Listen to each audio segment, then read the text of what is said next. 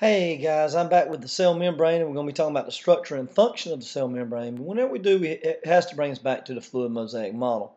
What you see a picture of it here is simply proteins that are embedded or floating within a phospholipid bilayer. Now, when we think about the plasma membrane, we think about its selective permeability, which means it allows some things in while keeping other things out. Now, this is directly due to the amphipathic nature of the phospholipid. That means it has both hydrophobic and hydrophilic parts to it. Now, the hydrophobic means that it has a water-fearing part, think of phobia, and the hydrophilic means it has a water-loving part. All right. Now, when we talk about the fluid mosaic model, we have to give credit to Singer and Nicholson, which in 1972 were the first ones to say that the plasma membrane is just a mosaic of these various proteins that are embedded in a bilayer of phospholipid, as shown here in this picture. All right, let's talk a little bit about the phospholipids first. You can see the phospholipid on the right. It has a phosphate head, which we know, which is hydrophilic, which means that it loves water. Now, its tail, on the other hand, is a fatty acid chain that is water-fearing or hydrophobic. Now, if you look at the diagram at the bottom, that means that when we throw that when we throw that phospholipid into water, the water-loving head is going to go toward water on the outside and the inside of the cell, and the water-fearing tail is going to end up on the inside. So it ends up with a nonpolar region on the inside and polar region on the outside.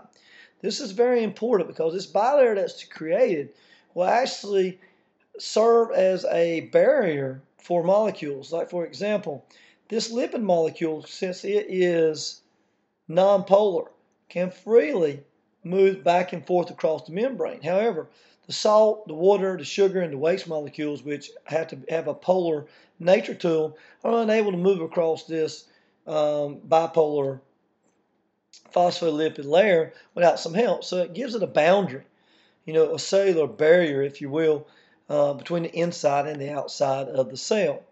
Now, the cell membrane actually defines the cell. It's what separates the living inside the cell from the outside the cell, even though it is very, very thin, only about 8 nanometers thick. But it does effectively control what comes in and out, and it's because of this nonpolar versus polar part that I mentioned just a minute ago. Now, so how then do you get permeability to polar molecules if they're unable to move across the plasma membrane freely?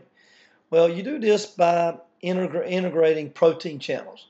Protein channels will allow the sugar to move in and out, amino acids to move in and out, water, salt, ammonia, which is waste, to move in and out across the membrane. So they're actually going to move through these protein channels. So if sugar wanted to move in, outside, it would move that way. If salt wanted to move in, or waste wanted to move in, it would move this way. So, these channels, these pores, are what allow them to move and gives it that semi-permeable nature.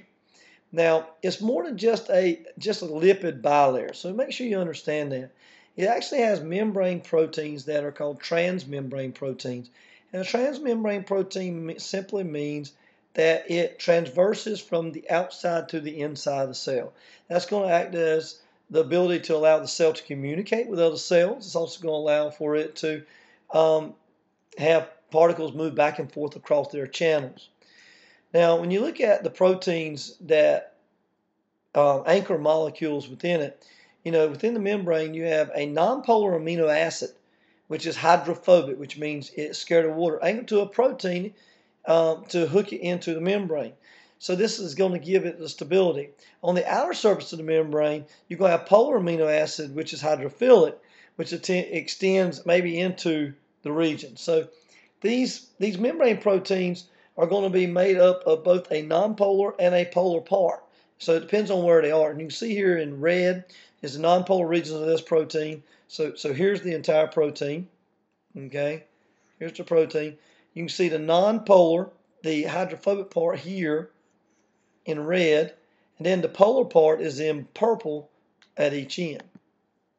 Now, there are many, many functions that membrane proteins can serve. The first one is a transporter. It's going to allow things to move back and forth across the membrane. That makes sense to you. The next one, and it acts as a channel. The next one, it can act as an enzyme. So it's going to maybe something comes into it, hooks into it, and it's going to release it. It's because remember, enzymes are proteins. It can be on the outside, the cell surface receptor. So it's going to actually capture certain things and then release them inside the cell. It can act as a cell identifying marker. Now, we deal with this in the immune system when it acts as an antigen. This is how we recognize something as being foreign or as being self. So we know how our body knows how to attack it or not. It can actually be used to hook one cell to another. And in that case, it can act as communication, by the way. And then it can actually be used to attach the cytoskeleton to the plasma membrane and kind of hold the whole cell together. So there's many, many different functions of membrane proteins. And when we talk about membrane proteins, there's only two types. And it depends on their location. All right. The first one is a peripheral protein. Peripheral proteins are proteins that are found on the outside of the membrane. They're extended from it. They're loosely attached, like the antigen. The other one is going to be an integral proteins, and these are the transmembrane proteins that go completely through the membrane. These are going to be like your channels, which things can move back and forth on. All right. Now, there are also things called membrane carbohydrates, which are involved in cell-to-cell recognition, like with your antigens. And this is very important, like in blood types. You're going to have a different carbohydrate for every blood group. So a different carbohydrate for A, for B, for AB would have both of them, and then for O would have none. So, it's going to work in your basic immune system. Now, I hope this has cleared things up a little bit for you with cell membranes and how it communicates and how it works as a barrier. And I will talk to you soon.